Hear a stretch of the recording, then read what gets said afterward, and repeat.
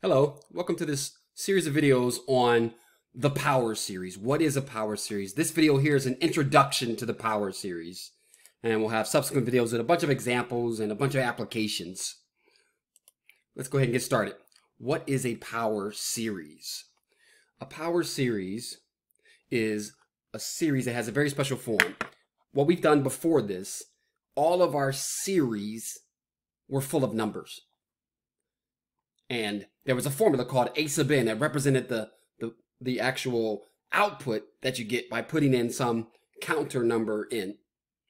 And we are now, for a power series, we'll still have constants, but we introduce x into the mix. This is one type of form where we have C sub n, which represents constants. It's kind of like the A sub n. You give me a n equals 1, 2, 0, whatever. I'll give you a coefficient. And then x is a variable. So c sub 0 plus c sub 1x plus c sub 2x squared plus c sub 3x cubed on forever. It's like a polynomial if you decide to stop after so many terms. What we're going to find out is that this is a special polynomial. And we not really officially a polynomial, so we give it a new name. It's called a power series, and it can be used to represent an actual function. What we also will be concerned about is what x's make it converge. You can't just give a power series without saying which x's make it converge. And so we're going to say that, well, what x's, when plugged in to the series, we revert back to all of the tests and try to figure out whether it converges for those x's. Okay, it's called the interval of convergence that we'll have to go find. Okay, so it's going to converge for some values of x, it's going to diverge for other values of x. Okay, and we're worried about actually where it converges at. That's what we want to find. Where it diverges at, we just want to make sure we avoid using those x's because it won't be a series that we can use, for application's sake. All right, great. So we're going to say that the series will be equal to a function. That's going to be the sum. The sum is actually going to be a function now. Now, it has to be, functions have domains. And so the domain of the function, basically you're representing a function as a series. Okay. This polynomial looking kind of expansion that goes on forever. All right. Now the domain will be the x's that will basically cause this series to converge. So your function might have a certain domain, but the power series has to, you can only use the equal sign for x's that make the series converge. Okay. F of x can be used for other things, but when you want to represent f of x as a power series, you can only use it for the x's that make it converge. It looks like a polynomial with infinitely many terms.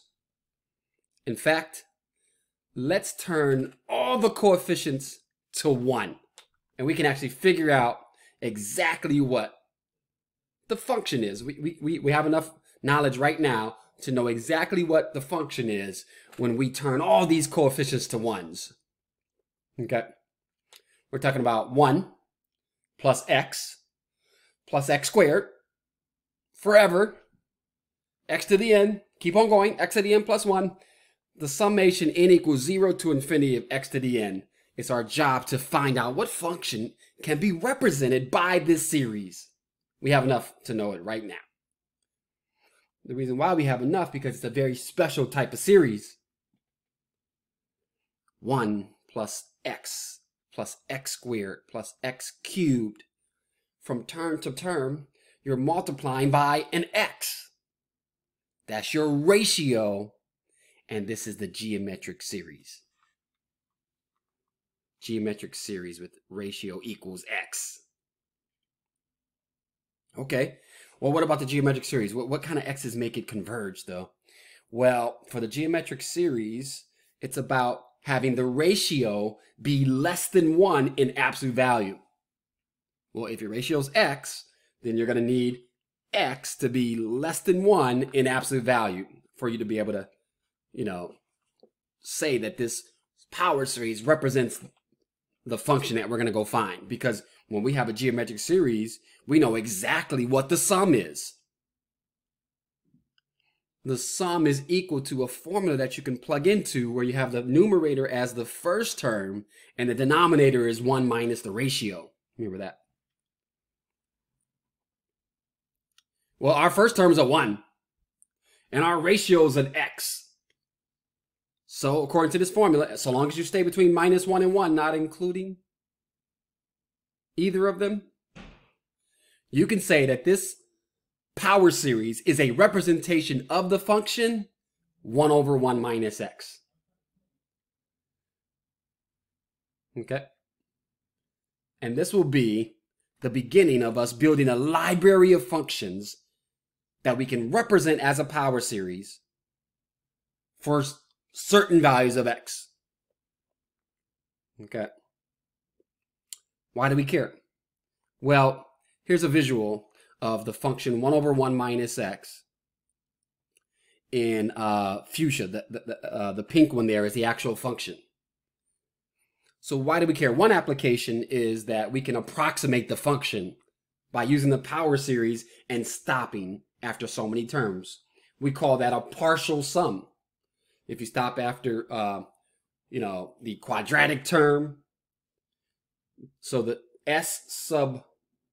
the number there, s sub n, corresponds to stopping after that term. Okay, and so s sub 2 is 1 plus x squared. It's a quadratic.